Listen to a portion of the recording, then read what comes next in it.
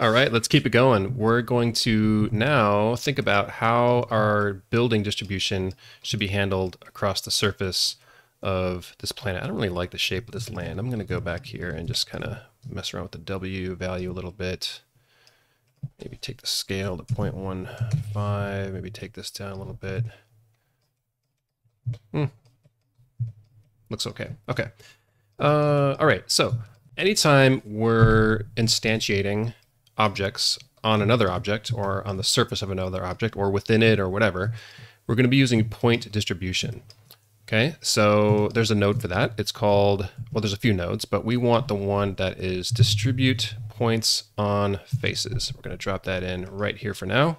And we only want to distribute points from the land, not the sea, right? That wouldn't make any sense. And let's go look back over here and remember that all our land was kind of coming up through this way, and the water was coming in through that way. So right here, if we preview this node with, remember that's Control-Shift-Click, preview that should isolate the land for us so we can just verify that we know what we're doing.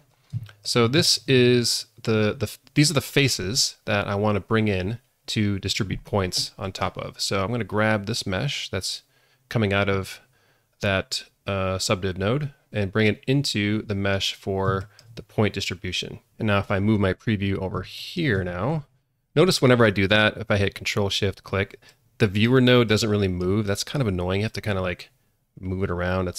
I wish it would just kind of update its position near the node that we're looking at, but can't have everything, I guess. So this, let's take a look. So this is just the points.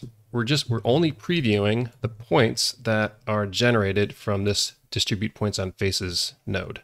So this looks pretty good, but right now I don't want this whole planet surface group to get overcomplicated. I want to split this off into its own kind of, I just want to keep things organized. So I'm going to select, actually I'll select both of these nodes here, the distribute points on faces and our viewer. And I'm going to hit Alt P, and that will break that out of this group. And I can now hit Control J, join those up, and name this, let's just name this building distribution. But I still want to see the general world that we're building. So I want to join this again up at the end with a join geometry node. So hit Shift A, search for join geometry, drop another one in at the end, and then join up the points that this thing produces up with the rest of the world here. And we can preview this now over here, and we can now see kind of what we're doing a little bit better. I'm going to get rid of our viewer with X. So now we just have our point distribution, all the stuff that we did in the last video here, and then finally all the stuff joined up at the end. Now points are good, but we want these points to be buildings. So what we do there is add in with Shift A, let's add a instance on points node. Let's drop that right after the point output from the point distribution. And the instance on points node is this is a powerful node. So it can take in a few different things and do things to stuff that is going to be instantiated on those points. And at a minimum, it needs to know what you want to instance on those points. Well, we're going to just, for now, this is just going to be a placeholder, but we're going to add in a cube. Just drop that in anywhere and then add the mesh into the instance. And now we have a bunch of cubes everywhere. It's way too many, but we'll deal with that in a second. Actually, let's deal with it now. Let's bring the density of the point distribution way down. Something around here will be good.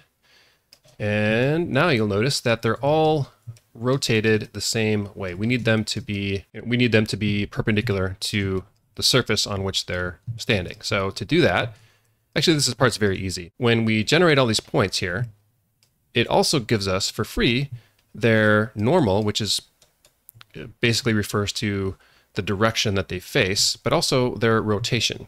And we're going to use the rotation to define which rotation all the instances have. So all we need to do is hook up the rotation to the rotation, and we get right away, without doing a lot of work, all these cubes rotated in the correct way. Okay, now there's a couple things I want to take care of before we get further into this process. There's two things I want to address right now. One is that the cubes are intersecting with each other. So the distribute points on faces, the default method is random. It's just randomly going to position points on the faces. It doesn't care where they are. It's just completely random. Well, that's going to result in cubes that are, or instances on these points that are just colliding and intersecting with one another. That might be what you want, depending on what you're doing, but that's not what we want here. A little bit of intersection is okay, but not like this. So we're going to change random to Poisson disk, and that is a fancy algorithm that avoids collision. Well, it's not right now because the minimum distance is 0. But it gives us a few more powerful parameters. One of them is the distance min, and if we increase this, we can say maintain a minimum distance between each of these otherwise randomly generated points. So let's just move that up a little bit. We can change this later, but you can see now that's a lot cleaner. We can also control the maximum density that there is, so we can make sure that they're kind of sparse, and a minimum distance, and then a density factor, which is basically kind of the amount of points that are generated. So all that stuff can be altered later as we're going to come back to a lot of these values as we go through these videos to kind of tweak things and make them look better. But right now we're just kind of getting the basic placeholders here so we see kind of how things are taking shape. Okay, so cubes intersecting with one another, that was the first problem. The other problem you might have already noticed is that some of these cubes are generated on the edge of the land surface, and that's curved, so these things are kind of pointing out to the side. That's definitely not what we want either. So what we need to do is make sure that the faces that these points are being distributed on are not on the edge or the kind of the lip of this land surface. Now I'm going to turn on wireframe so we can see what we're doing a little bit more. I'm going to turn on wireframe, take the opacity down a little bit, and you can see that there are faces in here that we don't want involved in this point distribution. Now I think there's some clever ways to do this, but I'm always in favor of just a simpler way. I think what we're going to do is go back to where we were constructing the land in the first place. So let's preview some stuff back here. So we have our subdivision, we have our extrude mesh here. Okay, and then we have before we extruded it here. So let's go back here for a second and notice, actually no, let's go back to the extrude. So I'm hitting Control-Shift-P on the extrude right here. So we're previewing this extrude mesh node. And here's kind of the start of our problem. So we have the top of our land and then the side of our land. So when we extrude something, here's another kind of little thing that we get for free when we use this node. We not only do we get the mesh that the extrusion produces, but we also get a selection for parts of the new mesh. So we get a selection for the top of it, and we get a selection for the side. So these, let me zoom in a little bit for you. So these faces here on the side are defined by the output of that socket. And we're going to use that to delete these side faces. So we're going to be left with kind of a rim around here. And this is the zone that we want to be considering for our point distribution. We don't want to actually consider any of this stuff in here. So I'm going to grab the output of that extrusion, and when I release this, it's going to give me a search menu, and I want to delete geometry at that point. So I'm going to drop in a new delete geometry node, and let's preview that. Now remember from when we were starting this process that everything gets deleted. So we need to provide the selection socket input what we want deleted. And remember, we get the side selection for free when we extrude the mesh. So I'm going to hook that right up into selection. And now you can see that all of that geometry was deleted. So let me go back and preview the extrude mesh. So there's the extrusion, and we go to the delete geometry here, and all that's deleted. So I think this is going to be a good approximation for sort of an inset land area that we want to use for this point distribution. So I'm gonna get rid of the viewer and I'm gonna hook this geometry instead. So right now we're using the land that we produce here, but I don't want to use that anymore. I want to use this new inset version of that. So I'm going to take that geometry, plug it into the mesh here on distribute points on faces, and now you can see that I should not have any cubes that are awkwardly spawning on the lip or side of the land. And I think that's exactly what we get. All right, let's do a little bit more work on this building distribution. I'm going to make this cube a little bit taller. So right now it's 1 by 1 by 1, but I'm going to make the Z say 4. So now they're a little bit taller. Maybe, why not? Let's make it 5. And if I look at this now, these big buildings here are, they're pretty evenly distributed throughout this world. It's a little bit boring. So, real planets are going to have areas of density. What I want are kind of maybe like neighborhoods or even parts of this planet city that are more densely populated with big buildings, and other areas that are kind of low-lying or smaller buildings, or maybe no buildings at all. And I can create that kind of variation with another noise texture. So I'm going to drop that in right here with Shift A, search for noise texture, drop that guy in there. And this is what's going to define this variation in the density and the distribution of these points. Now I could send the factor for this noise texture into a number of these sockets, but I think I want to put it in the selection. So it kind of defines which points even get generated in the first place.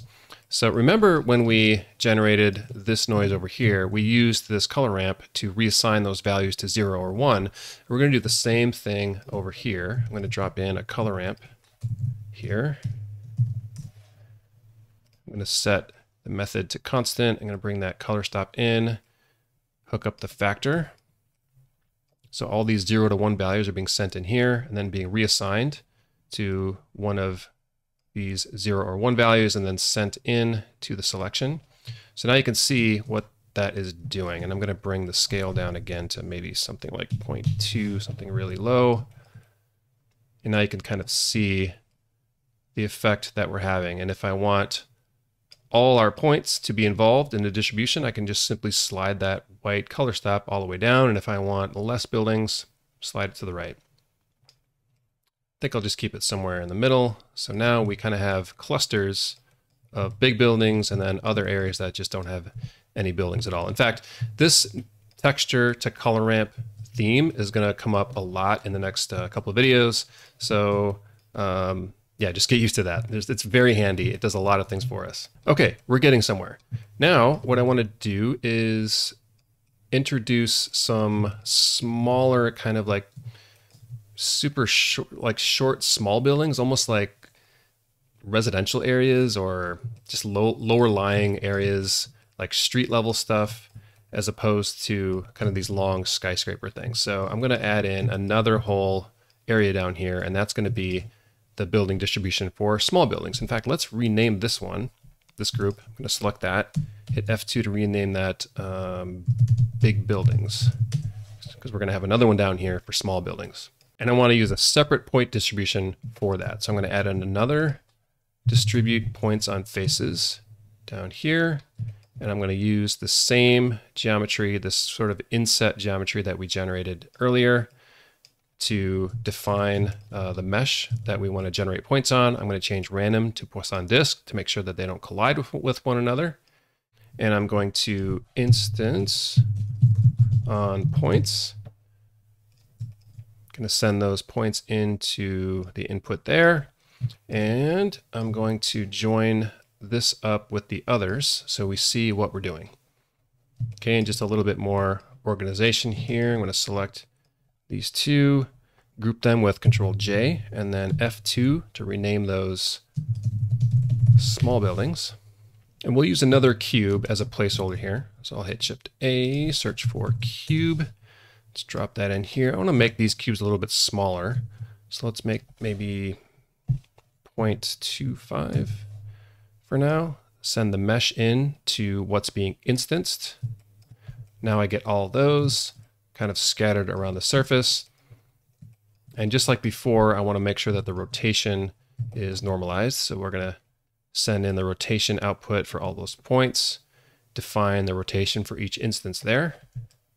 Okay, add in a little bit of a minimum distance. And now we have a bunch of smaller buildings. This doesn't look fantastic right now, but this is just to get ourselves kind of a sense of what we're doing and just get get ourselves set up as far as these buildings that are going to be distributed around the planet. And I think I want a little bit of that random variation that we did here for the big buildings in terms of how they're kind of clustered and grouped a little bit instead of uniformly distributed like that. So let's do that again. Let's bring in another noise texture. Drop that in here, send the factor into a color ramp, set to constant, and then finally send the output of that into the selection. Okay, they all disappear because we're reassigning everything to 0 or black. So we need to bring in this a little bit to the left, and you can see them start to come back. And the noise is a little bit, the scale is too high. I'm not even seeing really much of a difference there. So I'm going to bring the scale of the noise back a little bit. Maybe something like 1. Let's bring the minimum distance down a little bit. Okay, that's not bad.